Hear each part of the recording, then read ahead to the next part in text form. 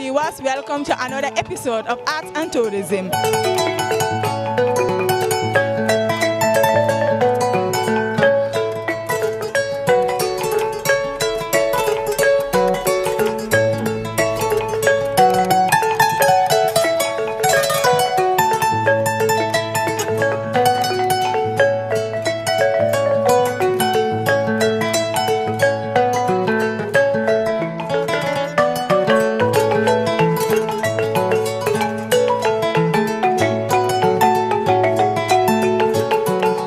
Hello viewers, you're watching Jamano Media and Products. It's your program Arts and Tourism. Today we are here at Tanje at Mama Africa's Arts Center. We will be having an interview with Auntie Isha Fofana. Here we go. Can you please tell the viewers out there who is Isha Fofana? Yeah, thank you, my love. Isha Fofana, it's a very creative woman, born and brought up in Banjul and been married with 4 kids and left Gambia to abroad and learn a lot and bring back home to motivate the younger generation, especially those who love arts and culture. I'm a cultural person. I love art. I love the nature, and yeah, it's surrounding. The nature is surrounding me, and I mean, this is whom I am, and I'm sure that I could do something for my country, and my country people really respect, love, and appreciate this person all the time. This I have seen, and support me as well, and this is why I grow more and more in this country. It's my second place. Thank you. That's so awesome from my favorite aunt. Okay, I will ask the next question. That is, how does the name Mama Africa come over? Yeah, thank you so much.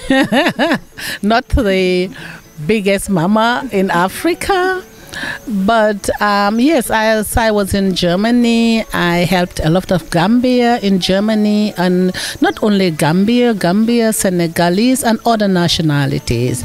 And I opened my first gallery there in Aachen, in Cologne, excuse me. And this restaurant and gallery was opened. It was even not a restaurant, it was a gallery, but the gallery becomes a restaurant Amudfei, that people will come and eat domoda, yasa, bahal, benechin, you know, and drink wonjo, ginger, and drink tea like mbor and all these things without paying anything. So my heart was very open and wanted to do something for my people there in Germany. So my gallery become like a gallery and also a restaurant that, I mean, Gambians and other nations can come when lunch is ready and they can eat. And I love the culture. I always dress with what we have, my cultural dresses and so on. And there comes the name Mama Africa. It's from the helping and from my appearance that I am always carrying culture with me and the African culture. All right. From my understanding, the gallery doesn't start here in Africa. No, the gallery doesn't start here in Africa. The gallery was way back in Germany, where I start my first gallery. And it was going on, and I could see that I was growing rapidly, and I was doing very well. People love my art. People love what I'm doing. And I decided to come back home so that I could add into the development of arts and culture here in the country. That's why I came back home. What motivates you to become an artist, especially in the creative arts? Yeah, you know, sometimes you are born with something. You don't even know whom you are until time goes on. You know, I was surrounded by an artist, and also being a creative person and also seeing a lot. And the most important thing is, you know, a woman in the Gambia gives a lot of motivation, and you know, we are full of colors, you know, we are full of styles, you know, and we are very creative in general. So most of my motivation, this is why when I paint, you see a lot of women's figures there, because women need to be celebrated every time. So I celebrate them every time in my paintings because of the hard working and the colors and the how to call it again, and their dressings, their way of behavior, you know. So woman in general in Africa is art, because anything we are doing, we are combining it with play and laughs, and especially the women, for example, in the garden, you know. I'm surrounded also here in Tangier by garden ladies, you know. No matter how much they work, they play, they laugh, they dance. Sometimes they just get up and start to dance and nothing happened, you know, and this gives them really joy, you know. So it's a hard job, but they create a fun out of it, which is very motivative, you know. So that's why I really said we have to celebrate them every time, and they motivate me every time when I see ladies here in Tangi, in Batukunku, in Tujereng, in Sanyang, etc., Burfoot, every ladies around, they're just hardworking, and this is everyday motivation for me when I'm seeing them. Sorry for the men's, papas, I'm sorry. Question that I will ask is, apart from the museum, what other things are you doing here? Oh, I'm doing a lot, my girl. Maybe this question I could not answer. Wow. Maybe you could talk to my manager. He is right now in the field, in the place here. Maybe he could tell you a little bit. This will be a long story. I am not a person who just stay with one thing. I do a lot. I'm very open, and I have a school. I'm helping ladies. I am always in for the needies. All what I have is for the needies. I stay natural and simple because I cannot be surrounded by people whom, you know, where we are now in this Corona time. It's a very hard time for all over the world. For example,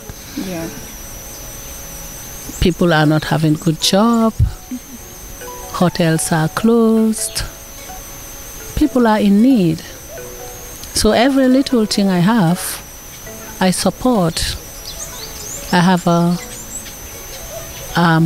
consultation, which I help people who are sick. I help people, especially women, to know their fertile days, to do child spacing, so that they will not get one child after the other, and then you cannot support them. It's better to give time, that you will not just get them full in your house and you don't know what to do with them. A lot, my girl, etc., etc. Really a lot. I just don't want, if I start, it's like I start to praise myself. That's why I said you have to talk to the manager. Okay. It's very difficult for me to explain all what I'm doing. Right. And it's also very touching sometimes, you know, to explain, you know. But I do a lot in the country, in my own corner. With or without people knowing it, I think it's better so it stays like this. Yeah. Auntie Aisha, which year did you start this gallery here in the Gambia? Well, my first gallery I started at the year 2009, and this was Batokunku. Sorry, I started constructed 2009, and 2010 I moved in. Okay. And continued to construct it until 2015 when it was demolished. And then it was a big shock for everyone. And let's say that's my second gallery I have opened. And this is 5 years old. It was a lot of work. It was a heavy job, and this is why up to today many don't know this place. Okay. Because after doing all this job, I decided to take a break. I'm taking this break because I'm a woman, and since 2009 I've been working up till now. And I start up this new place, then I have to really take it easy and think about what to do next. And next is to promote it more so that people could start to enjoy it. But so far the place has been open since 3 years now. People have been going and coming, but it was not in social media, it was not advertised well and proper, just because I think that, there should be a break, because I know that I have to be everywhere, and because I like standard and, let's say, a place to work really good, and I have to be there, and I don't want to exhaust myself so much, and this is why I just take things easy. But many have found this place, and many are enjoying this place today together with me, the artists. Yeah. And art lovers are also coming here, Students are coming here. I'm training a lot of Gambians, in the field of art, Give them the talent and let them go and, stand by their own feet. Show them how to catch a fish. So all these things I am doing here. Oh. Yeah. That's very good. Thank you so much for your time. And we're so happy. This is a very, very nice place, and I'm sure all Gambians would love to be here. So thank you once again for the time. Do have a nice day. You're welcome, my dear. Thank you.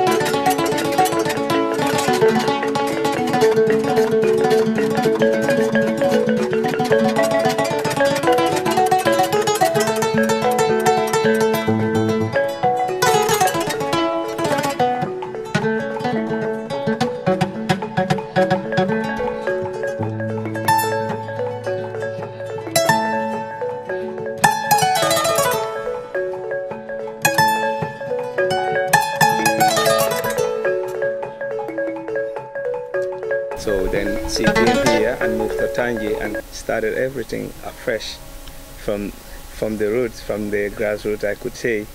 But she had no one to actually even help her do any of these things. She was the main architect. She designed everything you see here, from the art gallery over there, and this is part of the restaurant or the garden. Some of the customers would prefer sitting downstairs here or go upstairs where we have the main restaurant and the kitchen, and also a small vegetable garden out there. From where the foods we serve in here, most of them come from here. We grow what we eat, and they are all organic. We don't use any chemicals here.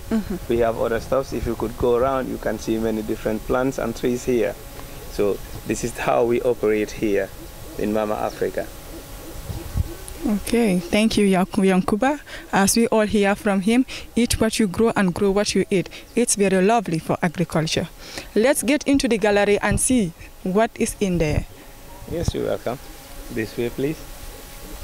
Sure. Paintings ourselves. This one was done in 2015, as you can see the date right below, with her signature. And these are artifacts that she collected from different parts of the world. So we can have a quick look around and show you other things in here. And these are bracelets she made it herself. And these bags, these are the bags, and you can see there are many other paintings in here. Have a look at this one. It's been done with a painting brush. If you take a closer look, then you can see the painting brushes attached to it.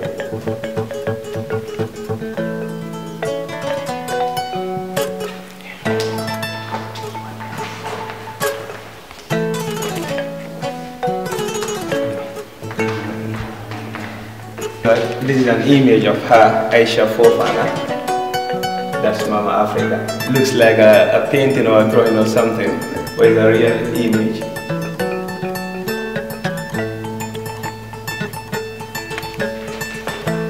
And this one is a dress belonging to her own grandmother. So it's been here for ages. You can have a look.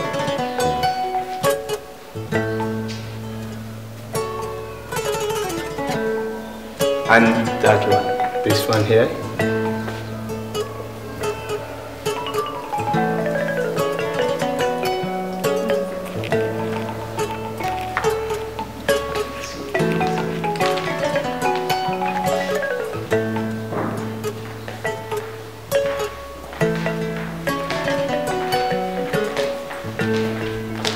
And this is an old music box.